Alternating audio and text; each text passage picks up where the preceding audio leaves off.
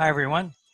Today on NLP Today, I guess you could call it, I'd like to talk a little bit about love and regret. I'm Dr. Will Horton, I guess you'd say the founder of the National Federation of Neurolinguistic Psychology and Neurolinguistic Programming.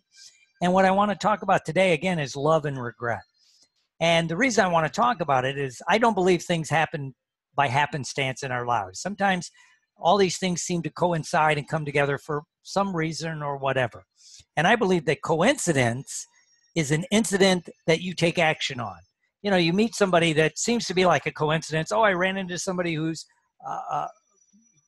can help me in my business, or we could start a relationship, whatever it is. So you have the incident of meeting, which seems random, but then you take action on it. Because if you have a coincidence and you don't take action, that ends up being a regret. And that's kind of why I want to talk about love and regret. Because we always talk about love and how we love people, and we have how we have different kinds of love. Of course, family love and sexual love, and even just good friend love and things like that. So I want to talk about that, and it ties in with a few things that are happening in my life currently and ongoing. I'm currently directing a play, and the reason I decided to direct this play is there's two themes in it. One is this idea of love and regret, and the other is survivor's guilt. Next week, we'll be talking about survivor's guilt and the idea of why me. But today I want to talk about love and regret. And the play I'm directing is called Tin Woman. It's about a woman who has heart failure, and she gets a heart transplant, and she meets the family of the donor. And in the family of the donor, the father's angry and bitter and explosive, drinking too much, everything you might do if you lost your loved one, happened to be his son. And of course, in the course of the play, we find out what's going on. And when I read that scene and one other scene, it's why I decided I really want to direct this play. Because in the course of the play, we find out in a flashback that his last interaction with his son was a fight. And he yelled at his son, basically called him a loser. And then then they went their separate ways for a while. The son lived in another town. And, well, I'll let him call me, or we'll wait, it'll blow over, he'll reach out. And then, of course, about a week later, he's killed in a car accident. And so how many times does that kind of thing happen? That, we get an argument, a fight, a spat, if you will, maybe with a significant other or a family member or loved one, a coworker, or even a mentor or teacher or coach. And then you keep meaning to get back, and then life gets in the way. And the next thing you know, when you mean to get back, it's too late. Something's happened. You can't. And the reason this ties in currently with my life is I had someone at one point I was very close to, Michael Elner, a great hypnotist from New York City, moved to Florida. In fact, we taught several classes together in the 90s and early 2000s, trained the medical professional, healing with hypnosis, overcoming traumatic, basically terminal illnesses. We did a lot together, and he was very influential in my life. He's one of the first men that really reached out when I got in the world of hypnosis. I came from the alcohol and drug counseling world, and he was welcoming and loving, and he meant a lot to me, and his friendship, his sense of humor. He was funny. I liked him, and we saw each other at all these conferences, especially back in the late 80s, early 90s, up to probably 2004. We were like the bad pennies, people would say. We turned up at every conference everywhere. And, we'd share rooms sometimes. We hung out. It was just a lot of fun. But then, life gets in the way. His career took one path. I kind of went in this direction. It wasn't that we weren't fun. I saw him last year at the NGH. Before that, I saw him at the IACT the year or so before that, and we spent some time. And, I really loved the man. And then, of course, when he passed and I found out, I see all these beautiful tributes on, Facebook and in e-zines and people posting all this stuff.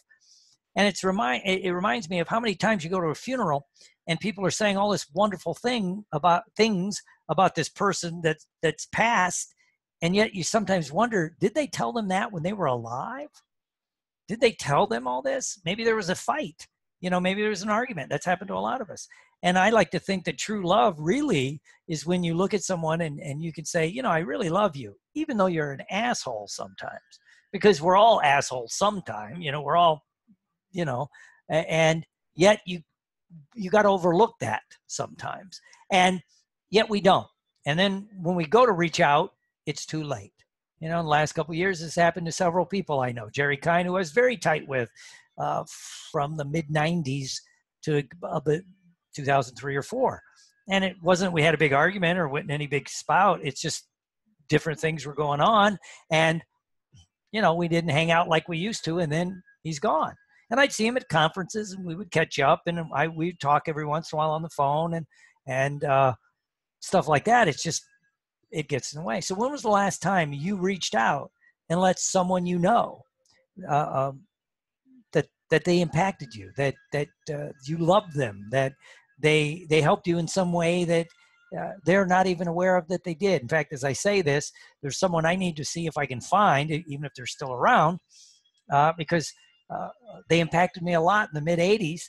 And I moved to Florida, lost track, but I'd like to reach out now and say, I think of you a lot, because when I'm directing a play, I think of some of the things you talked about, you did, and all this other stuff. And yet maybe it's ego, maybe it's pride, maybe it's the fact it's hard for human beings to picture that this is going to end. That this mortal coil we're going to shake off. Everyone is. And you always think there's going to be tomorrow or the day after that, and there may not be. And so, why do we wait till we have regret? And then we have the regret that I should have reached out. I should have picked up the phone. I should have done something. And yet we don't. And maybe it's the ego in the way. I'll wait for them to apologize to me. They wronged me, or whatever it is. So, and we all see examples of that in the real world, where people have accidents, people get bad things happen in the world, and people are gone, and you can't reach out and touch them anymore. And so, as I say this, a lot of the stuff I talk about on my blog or my podcast and on the video cast and put in this, like this one's also going in the e-zine, is because there's so many people that mentored me over the years that they might not even know they mentored me. Do I let them know that? Do I reach out and say, just thank you? Nothing in return. One of the recovery programs I'm always talking about teaches you to reach out like that, not expecting anything in return. If there was an argument and you just reach out and say, by the way, you were still very impactful in my life, and thank you. And they don't have to say anything back. What if they say, I still hate you, go away? But at least you reached out. And so from the bottom of my heart, I want to thank a lot of the people that listen to this podcast, that are watching the video, that read my e-zine, because I've had thousands of mentors over the years, literally, because when I'm teaching a class, it's almost like every class teaches me something. Every class has its own personality. Then all the personalities in the class. And all these wonderful things that I've learned over the years really touch my heart. And this is coming up on a very emotional time of year for me. And because of that, I need to reach out and let people know these things. And so, when we think about that, what can we do? Well, we can put aside the pride, put aside the ego. Of course, one way to look at ego is, I always say there's two ways. One is easing greatness out, if you let your ego get in the way of making a good business decision. But in interpersonal things, it's easing God out. If you do believe in a higher power of God, what would God want you to do? Would he want you to carry a resentment and a grudge? Would he want you to be forgiving and loving? Treat others as you wish to be treated, turn the other cheek, reach out with love.